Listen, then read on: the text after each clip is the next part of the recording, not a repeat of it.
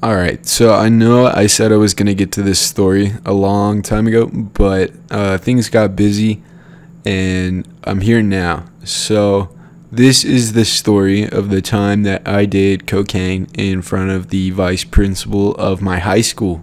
Yeah, let's just jump right into it. I hope you guys enjoy, and let me know if you want me to keep making these. So this story takes place, I believe, the same semester as the overdose and the whole rehab event, and I think it was 1 quarter before. Alright, so my GPU wires are fucked up right now, which is why videos keep getting delayed and I don't use my PC much anymore. I need to get it fixed, but it keeps crashing, and I think I've got it set up to where it'll be okay now. But I had to rewrite my entire script because it just blacked out on me. Anyway, back to this story. This takes place in the first few months of my coke addiction, and I was doing it pretty much every other day at this point, and I hadn't really done anything I considered super hard at this point, just maybe like a few random pills that I had found or been given. So this was kind of my introduction to hard drugs. But I had always wanted to try coke, and the homie hit me up saying he had a plug, so of course I jumped on it. The dude was really nice. He was this black military dude, super polite, and he had some okay coke. I'm glad it wasn't laced or fake or anything like that, at least. I ended up paying $6.50 for a quarter, which compared to today's prices is pretty crazy, but at the time that was pretty standard for where I live. And I flipped a lot of it, which is what kept my addiction going.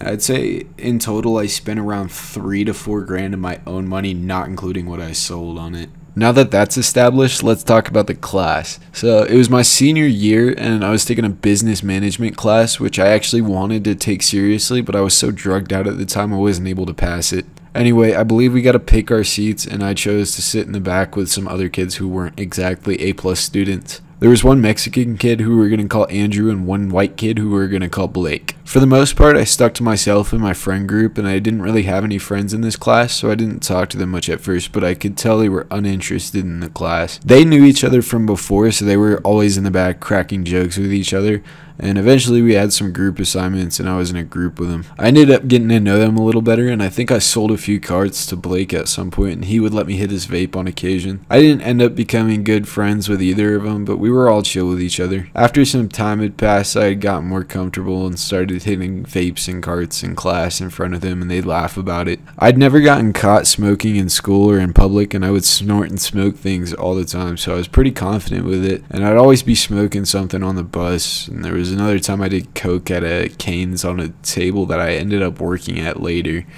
But yeah, if I did get caught, it was because I knew the teacher didn't care. There was this one super chill teacher, I forget her name, but shout out to her. My junior year, I was taking her senior level English class because I needed extra credits to graduate in time since I wasn't in school for my freshman year. She did her best to help me pass though, and I think I ended up with a 59.7, which is 0.3% below a passing grade, but I respect her for keeping her word because she told me she wasn't going to hold my hand through the class. I remember being in her classroom at the end of the day on the last day of junior year, working overtime to finish one assignment that I needed to pass. Now I have ADHD, which is a horrible excuse, but I did everything to try and pass this class.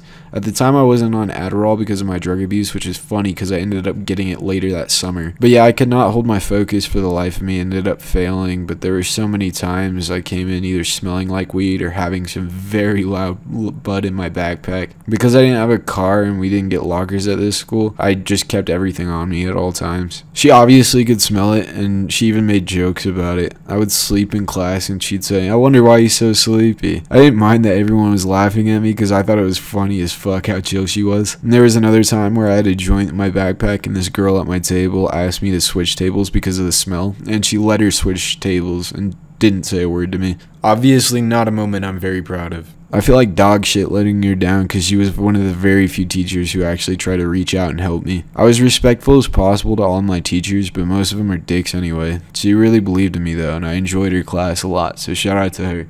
Anyway, back to senior year. At some point I ended up snorting Adderall in front of these kids, and they thought it was fucking hilarious. And Blake asked me if it was coke, and I told him no, but I have coke.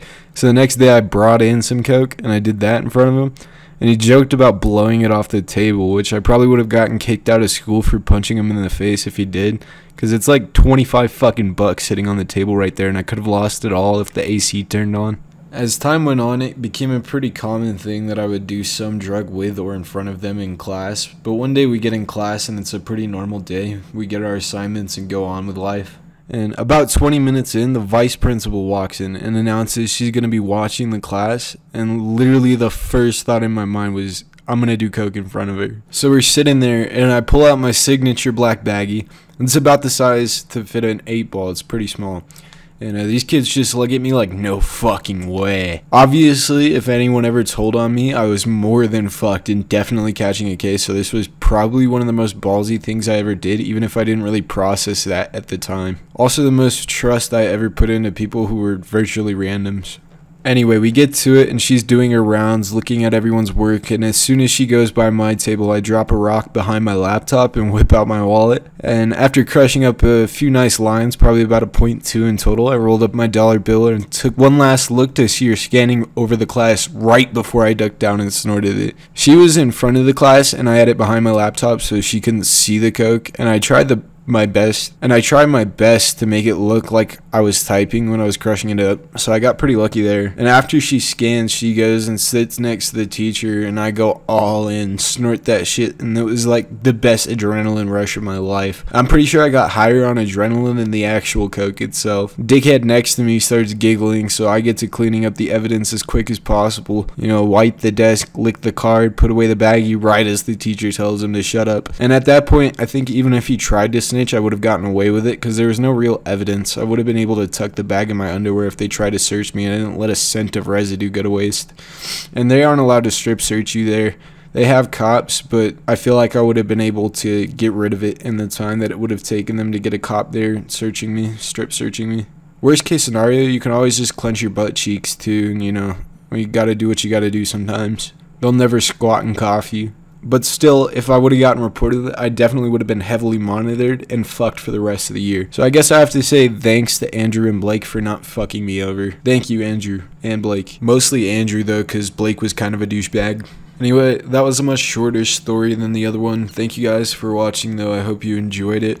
I've got some edits coming up. I'm working on a montage where I just did some random edits to see how they come out and see how they look, see how my PC renders it. And hopefully I'll spend some time on an actual good looking montage soon. But yeah, again, let me know if you want to see more of this kind of stuff, and have a good night, everybody.